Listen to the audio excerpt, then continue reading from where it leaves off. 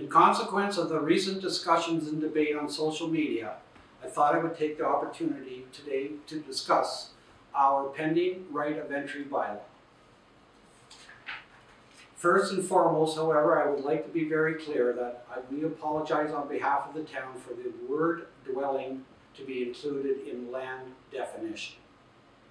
I don't know how the error of dwelling got included, but once again, it has been removed. I would like to further take an opportunity here today to talk about the history of enforcement in Carleton Place, our existing policies, and how we got to where we are today. The power of entry for inspections. Council undertook and passed a property standards bylaw in 2020, which provided access in accordance with Section 15 of the Building Code Act. Our existing property standards bylaw is dated from 2008. For other bylaws, the province of Ontario in 2006 legislated Section 436 that a municipal council has the power to pass bylaws allowing inspections. We have some of the strictest policies in place to ensure residents' rights are not infringed. Why update the 2000 version of the property standards bylaw? Well, our current property, as I mentioned, 2008, and it needs newer amendments. The town is experiencing significant growth, which we've all seen with multi-units, condos, etc. The property standards provide standards for maintenance and occupancy and helps tenants and neighbors with absentee landlords. Proposed changes to the bylaw are intended to close loopholes, clarify, and tighten up language, all of which had previously been challenged on numerous occasions. We live in a world of litigation, and we must balance residents' rights from liability and citizens' private rights.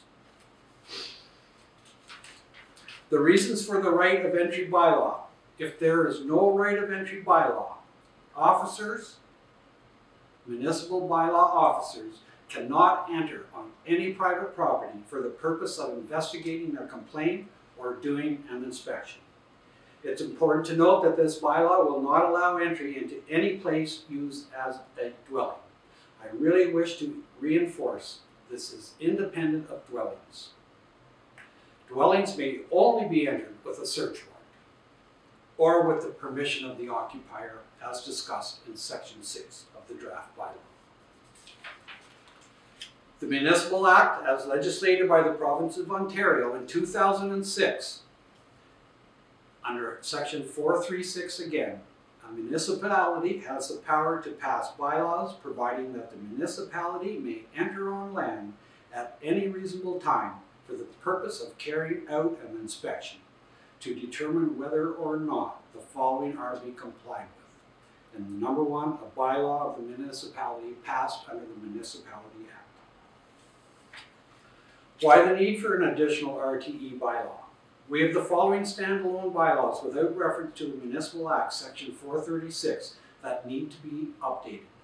These bylaws on our books now are independent of the Property Standards and Building Code bylaw. Without the RTE, take for example a pool bylaw. Inspector would not be allowed to go into a backyard for the sake of an example of an insecure fence that could expose a child to be caught and unfortunately maybe drown in the pool. Maybe the owners are away for the weekend. Denied right to inspect. Take the watering bylaw. In July of 2020, we had a significant drought in the town of Carleton Place, and we needed to implement the watering bylaw. Without the right to enter, we cannot manage, correct, or fix excessive watering. Maybe a neighbor's gone away once again for a long weekend, left a sprinkler on in the backyard. We have no ability, no right, and cannot enter that property without the right to enter. In July also, I make reference in that we almost hit our maximum of water pressure due to excessive watering and the drought, a combination of the both. If we had experienced a fire in July of 2020, we may not have had enough water pressure to put out the fire. Animal control bylaw. If we do not have the right to enter for our animal control, they cannot go into a backyard. They cannot go into a backyard where a dog is barking. They cannot go in the backyard should there be a vicious dog on the loose or about to get it loose. The health and safety of residents. Waste collection bylaw, we're not allowed to correct that issue without the right to enter, as per the requirements of the provincial law. I've given an opportunity to put in perspective the amount of work and the number of complaints and issues and charges we have undertaken to date in 2020. As you can see from the chart, our bylaw enforcement are very busy. But if you quickly notice, no charges laid except for one example under waste collection. And I don't have the details of that.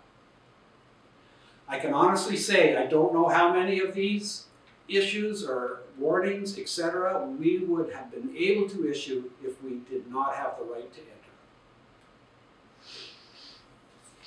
People say if you have a right to enter for any of these reasons, as you've highlighted in our bylaw, go get a search warrant.